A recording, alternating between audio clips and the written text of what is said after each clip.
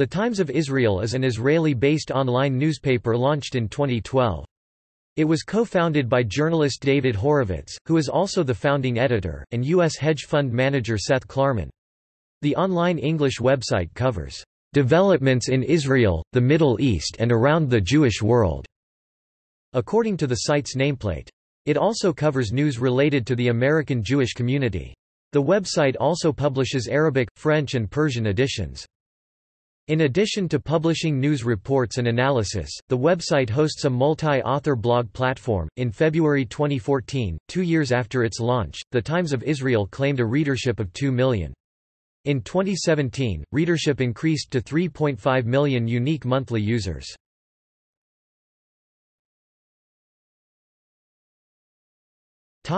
History.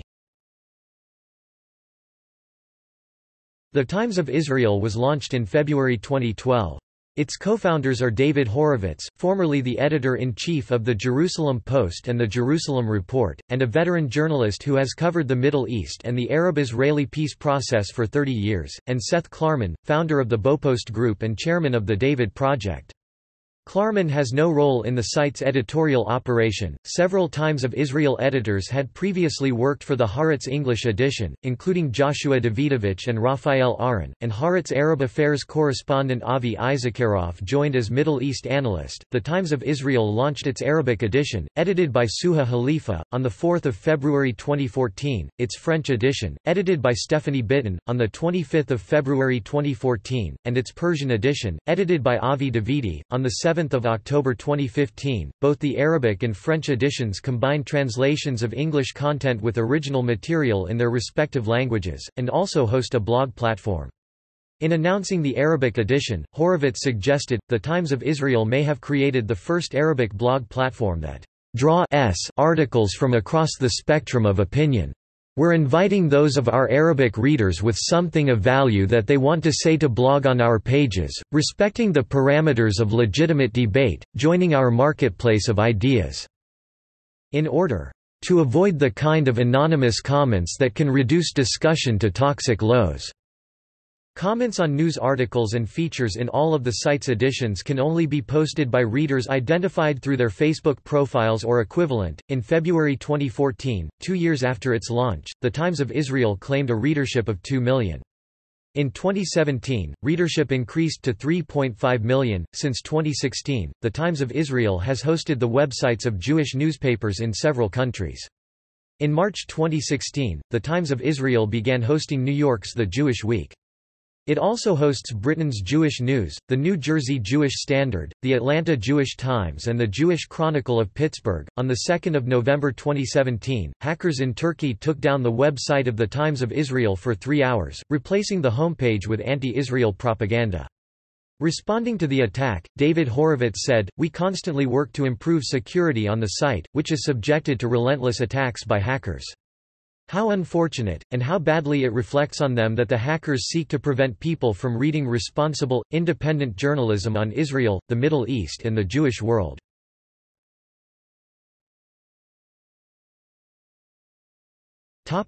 Editorial orientation. According to co-founder David Horowitz, The Times of Israel is intended to be independent and not have any political leanings.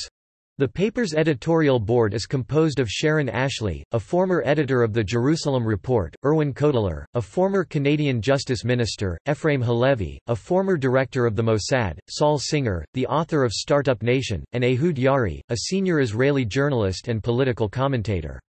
Yehuda Avner, a former Israeli ambassador and advisor to several Israeli prime ministers, was a member of the editorial board until his death in March 2015. We are independent, we're not attached or affiliated with any political party. The Times of Israel is an independent, fair-minded journalistic venture, and I think it's incredibly important to give people a sense of the options that Israel faces and create an informed and constructive debate.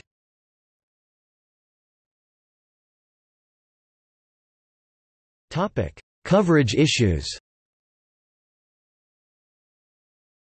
A series of investigative articles, starting with a March 2016 piece by Simona Weinglass entitled, "The Wolves of Tel Aviv, Israel's Vast, Amoral Binary Options Scam Exposed", helped shed light on the multi-billion-dollar global scam in Israel.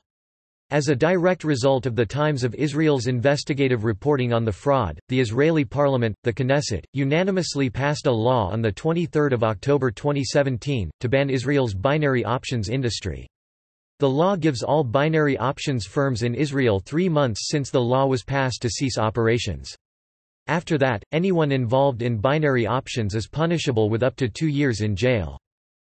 In a Times of Israel blog, Israeli Knesset member Karine Elharer of Yesh Atid credited the paper for bringing the issue to the attention of Israeli lawmakers. Over the past year, the Times of Israel shone a spotlight on Israel's ugly binary options industry. It was a case of investigative journalism at its best, and the Times of Israel should be proud of its journalists and editors.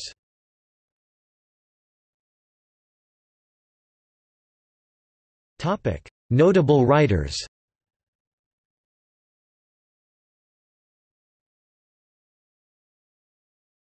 Topic: Analysts and journalists.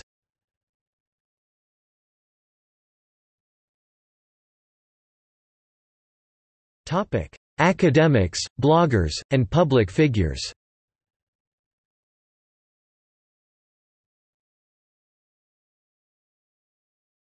Topic: Competition. The Times of Israel competes for readership with the Jerusalem Post, Eretz Shiva, Haaretz, Israel Hayom and The Forward.